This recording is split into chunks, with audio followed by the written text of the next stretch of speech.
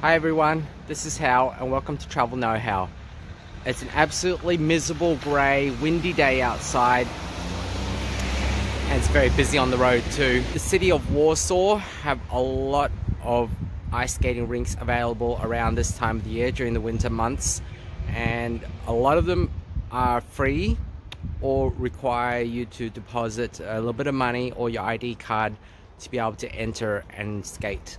I happen to be at one of the ones which is completely free, provided that you have been vaccinated. There is a limit of 80 people, and the ice skating session lasts for about 1.5 hours.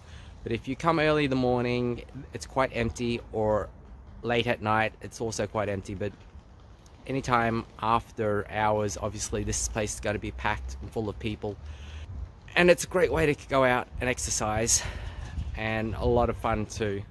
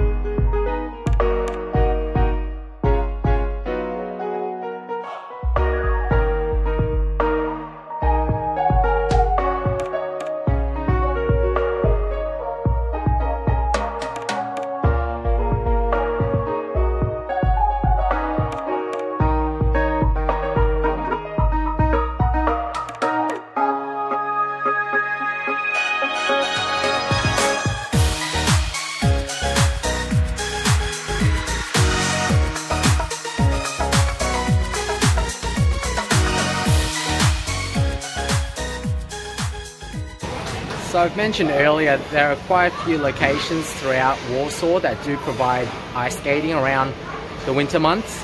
And here at Galeria Młociny, this is another one that's been promoting a nice location for family to spend a bit of lunchtime hour or afternoon or whenever.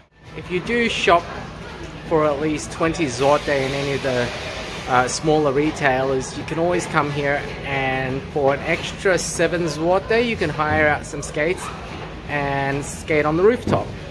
Now they do say that this is the largest rooftop shopping mall ice skating rink. For me, I would say it's about half the size or maybe a third of the size of a regular ice skating rink.